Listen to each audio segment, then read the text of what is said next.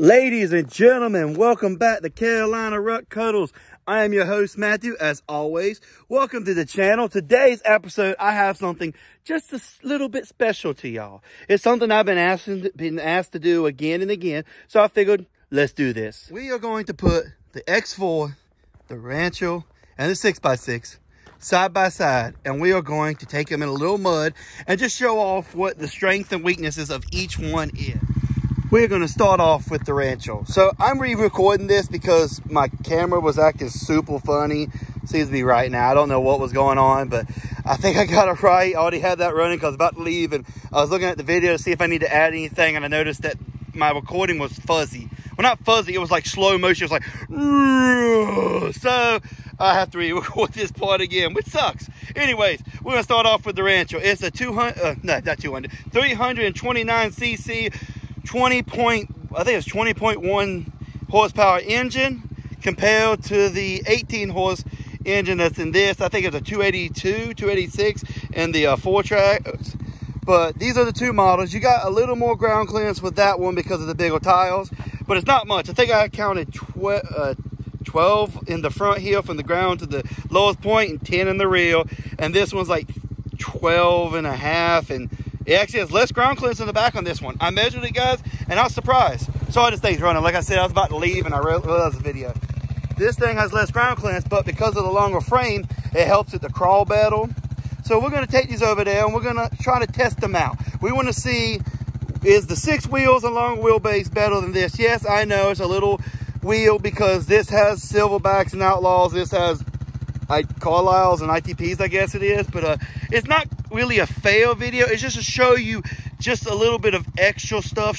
We'll just put a comparison. Sadly, like always, I'm alone, so we got to take each one there individually, and I'll put them together in the video. And then we're going to take the Wolverine just because, why not? We're going to compare these two. We'll show you what a side-by-side, which wider wheelbase can do. Okay, so we're going to take the Rancho. I'm going to go ahead and slap my GoPro on. Hope the video don't get slow again. And we're going to do the Rancho for us. Then we're going to do this. And guys, let me know. This is going to be in the mud, so we're going to test these out in the mud right fast. If y'all want to see us try to climb stuff and test the longer wheelbase versus shorter wheelbase, leave a comment below and let me know. Guys, the whole point of this video is to show, show the differences between this 350 and 6x6 300. But honestly, it's also to show the difference between builds. This is what you would call, I call it a stock build. You got tiles, you got snorkel, and that's it. That's all you can afford. A lot of us just growing up, you can't afford to put all the nicest stuff on it. You get hand-me-down tiles. This just show the mild build versus the 6x6, which is the wild build. Okay, so now let's go show this off in the mud a little bit. I better put my boots up because it is still thick in there. I want to show the difference of how well each one does. Probably should have idled it back down. And we go down.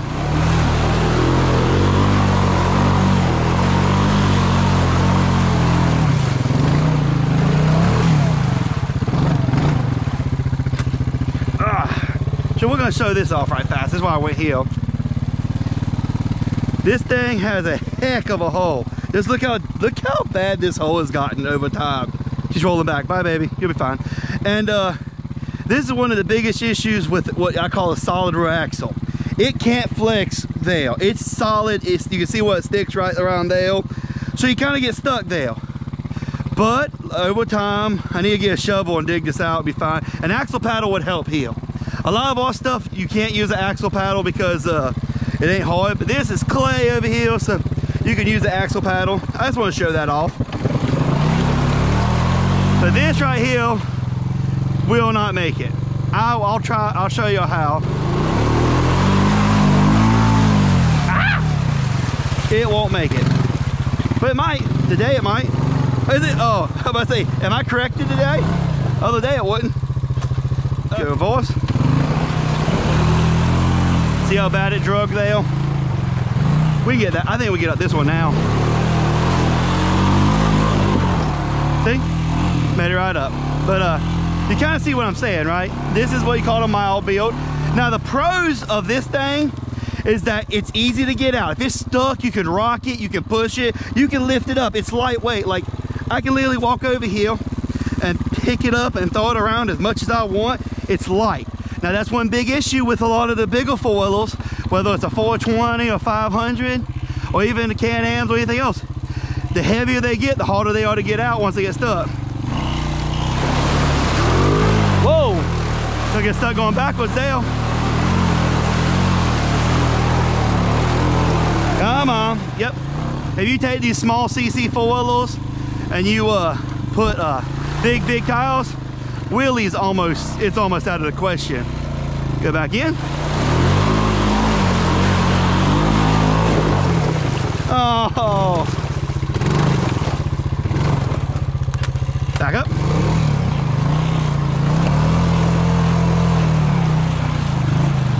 See what I hit? See how I just rock it? That gets you out. You can also go over here, all these places. Don't break the axle, baby. Looks like we ain't getting out of here anymore. Really gotta come dig these out. We really need water to float. Good thing about these mild bills is they'll float really well.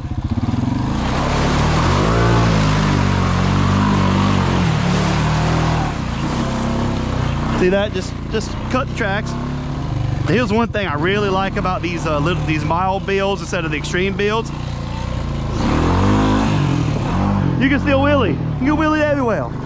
They're fun to play with. Like I can sit here and throw it right back around. Oh crap, trees! I didn't throw it around fast enough. But well, a big crazy build, you can't do that. Okay guys, let's go ahead and let's go get the 6x6 and we'll show that off now and show the differences. Well, ladies and gentlemen, the 6x6 is out. This would be more of what I call a wild build. Why is it a wild build? One, it's custom. It has a super high snorkel that I'll never need because it flows, and you got 28-inch tires. Most people will agree that the 300 around 28-inch tires is when you start breaking stuff, and I will agree on that. When you put 28, it starts breaking. This is a custom built one, so I always have issues, but it's not the foiler's fault. You got a long frame, which helps to get out of holes. But this, I'm just showing the differences between this one and the Rancho. It's definitely a whole different world with this one.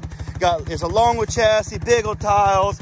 She has a 75% gear reduction.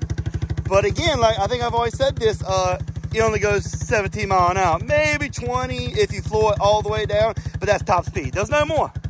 So let me put the GoPro back on, and we're going through the mud and show the differences between this and the Rancho. Okay, we are back. So let's show the differences between this and the Rancho. Yes, I know the Rancho don't have as big tiles, but just show off what this 6x6 can do.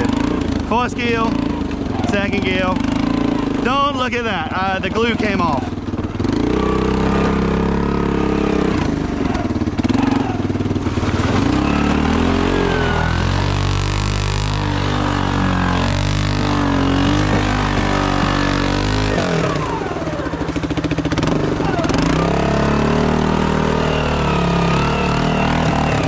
I might have dug this too much out. Even the 6x6 might not make it.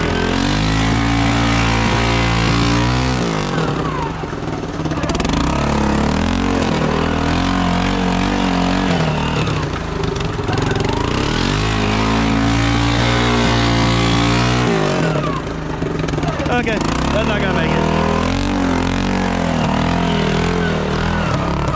I think we finally dug that out too much. Woo! Oh, wrong way. Well, as you can see, guys, I think we finally dug that out too much. You know it's dug out too much when even the 6x6 can't make it. It was making it the other day. Let me clean this off. Oh, there's mud all over it. Well, guys, that didn't go as planned. But it did climb right up that way the other one couldn't. Man. This thing, I'll put a video right here of the other day when this thing was climbing that and the other one couldn't.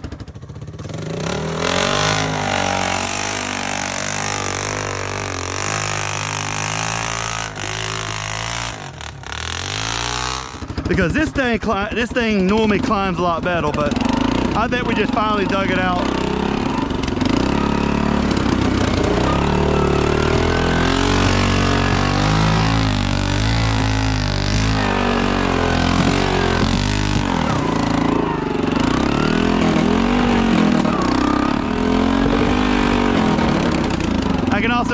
and second gear.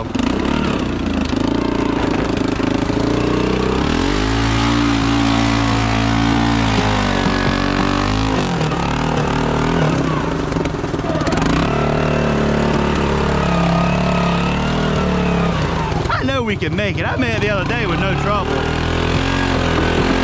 There you go. Yeah, baby. Yeah, yeah, yeah. Like a tank. Did y'all see that?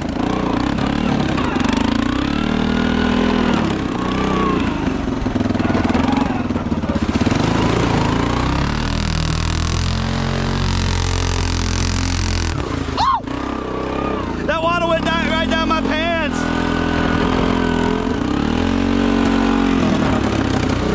Let's do that again.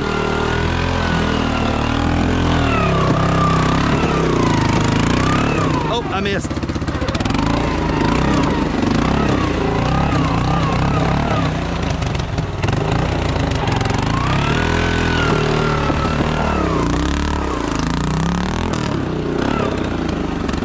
I wish I had somebody recording, because this thing just goes up and oval. Come to think of it, I hope my GoPro didn't move too much. I cleaned it off, I forgot to do that. But I hope y'all saw that. That's pretty bad to the bone. Uh-oh. Ah!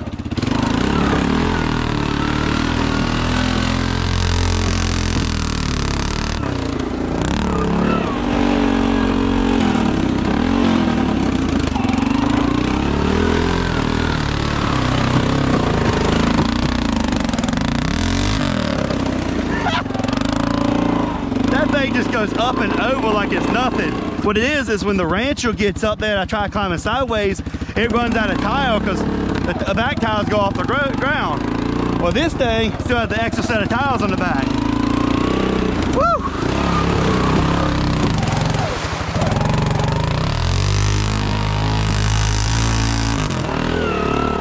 Well, guys, as you saw there, this thing climbed up and over where the Rancher wouldn't. I think some of it might have to do with tires, but it also has a lot to do with those back axles. Well, that tire would have been off the ground. That one was still digging in the very back. And that helps a lot. I mean, I just want to show y'all. Y'all see it with your own eyes. I don't want to lie if people think that I mean, you saw that. It climbed up and oval. So now let's go get the side-by-side and show how that walks. Because that's a whole different ball game. Let's go grab that thing. We're not here. Also, no fenders don't work very well. I'm covered. This is one of the biggest problems with this thing. I had to cut the fenders off. Man, it throws mud all over me. Woo! Well, let's go get this side-by-side. I'll meet you right. And last but not least, we got the X4. I know this ain't a fair comparison, but I'm throwing it in there just because, yes, it's going to do better for multiple reasons. But one, you can see it's wider. That's a really big thing a lot of people don't realize. Wider means you're not going down the same ruts. As you can see, all the ruts around here are narrow because of the Honda's going through them. That's why it's going to completely avoid the ruts. Then you got independent suspension. Let's go back here. Okay, independent suspension, so you got a lot more ground clearance. Look, I found the reed. So that's what was whacking back there. I was wondering what kept hitting back there. Anyways, get out of the way before it barns up. Anyway, so that helps out. I also have diff lock. Diff lock is a saving grace. That thing is amazing. So let me get my GoPro set up because this is a whole different machine. The GoPro has to be set up different on my head. And we'll show you the difference between this and the other two. Okay, guys, so now that we got this thing straight, we'll just show you the difference between the other two and this. I got it four-wheel drive. I don't got the diff lock. So side-by-side's gonna do better for multiple reasons. One, it's bigger and wider, but also has that issue because I gotta go through my own, I gotta find a new rut. There you go. Ah! I should put it in low. There you go.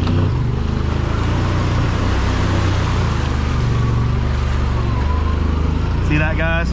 But my speedometer wasn't even working. That's how slow I was going when I climbed it. Because I didn't have to hit the same exact rut. I was going through a different rut. And because I wasn't going down the same rut, my the center of my diff and stuff wasn't hitting. I could literally just go through here and never hit anything.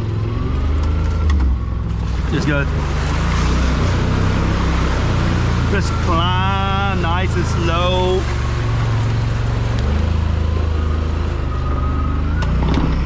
And I also have 69 horsepower on this compared to the 20 on the other two, so that does help.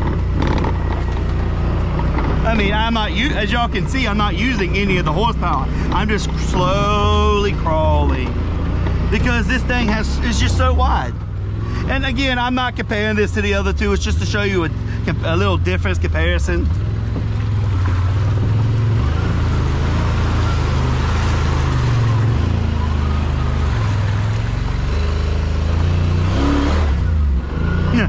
Sorry guys, I didn't have to gun it, I just felt like it. But it's just, I'm just trying to show everybody exactly each model and how they work. Now, if y'all want to see some climbing videos between the 350 and the 300 6x6, let me know. I will build some climbing courses and we'll make this happen. But y'all have to let me know. Put a comment below, tell me that you want to see that. I mean, if you don't, I just won't do it.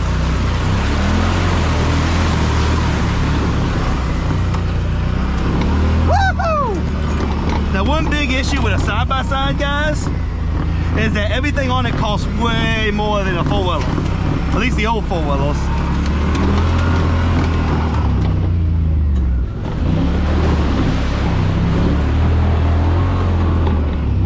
See, I can literally go anywhere I want in this hole with this thing. Ah, crap! I didn't go far enough. I can literally just go anywhere I want, and I don't have any trouble.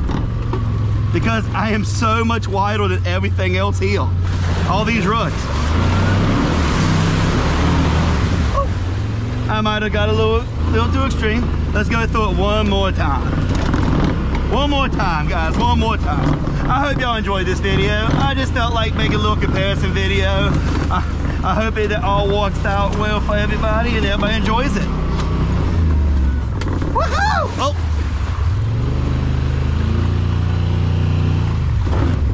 I knew that was happening. Look at that. Whoa! That belly pan.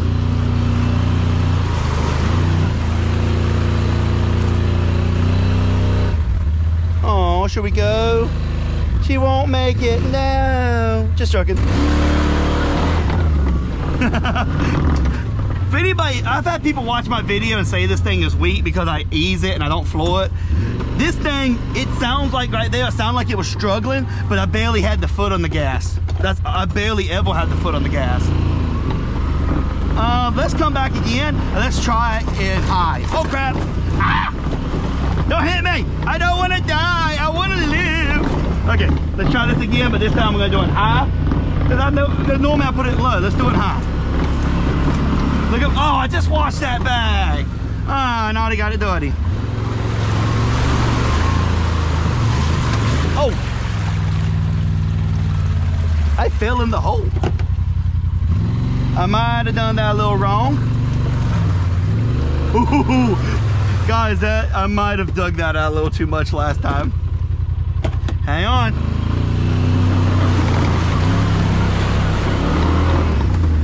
Okay, guys, I've officially dug this out beyond reckoning. I gotta get an excavator back here and clean this up. Man, that scared me. I ain't gonna lie. When it fell on side, I said, I didn't know that was gonna happen. Okay, let's get my bag. Fall in.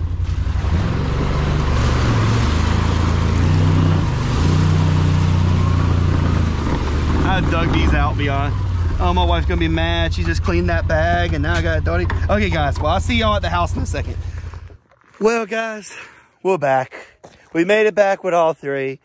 In the midst of coming, oh, son's in my way. In the coming home, like I was on the way home, my nephew goes, I want to ride. So I took him riding on the side-by-side. I think I'm gonna make that a separate video. I was gonna make it all one video, but I think I got some good footage with me and him playing around. So it's gonna be a whole nother video. You can look over there. It's in the corner. I gotta wash it off.